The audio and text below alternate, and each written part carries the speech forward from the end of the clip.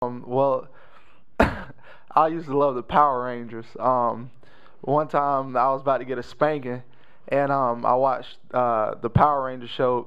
I got in trouble for watching Power Rangers because I was supposed to do my homework, and I felt like those skills kind of rubbed off on me. So before my mother was about to spank me, I got into my Mighty Morphin position. I said, "Morphin powers activate," and I opened my eyes up, and I still was Tori Childers, and I was like, "Uh-oh." And I got I got spanked, and that's when I realized that I need to find something else to do with my time.